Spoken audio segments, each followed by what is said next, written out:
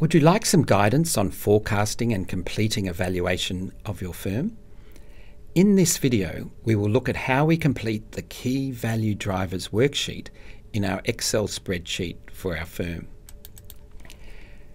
Go to the Key Value Drivers worksheet in your spreadsheet. Enter in the actual figures in the first 4 rows for sales growth, profit margin, and asset turnover. You can link these to cells in the Ratios worksheet. You can see I've done this for Ryman Healthcare. Sales growth, profit margin and asset turnover will be the 3 key value drivers we will forecast to arrive at our valuation. The figure for RINOA, Return on Incremental Net Operating Assets, is only needed for the continuing value, and so will only be included in the continuing value column, CV. We will look at this later. Everything in this part of the spreadsheet will be automatically calculated within the spreadsheet except for the figure for sales in cell D16. This is a key figure you need to enter in your spreadsheet. Also, do not enter in operating income or net operating assets. These will also be automatically calculated in the spreadsheet. And do not enter in free cash flow, economic profit, and return on net operating assets.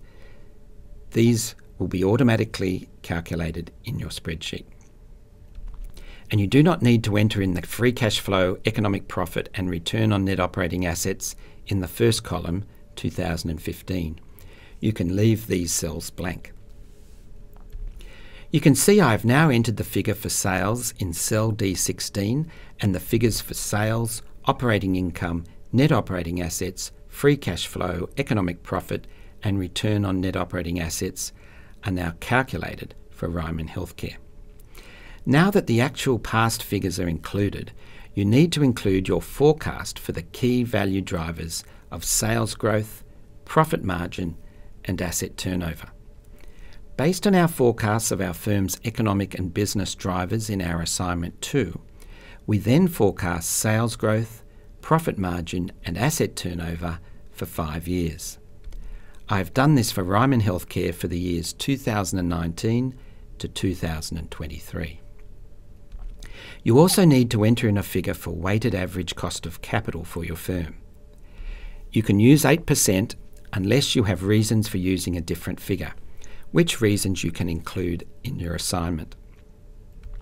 You also need to enter in a figure for G, which is the growth rate assumed in the continuing value calculation.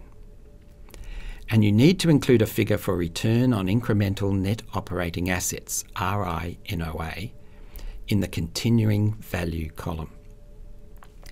Once you have completed your Key Value Drivers worksheet, your spreadsheet will now calculate for you your valuations in the Valuation worksheet.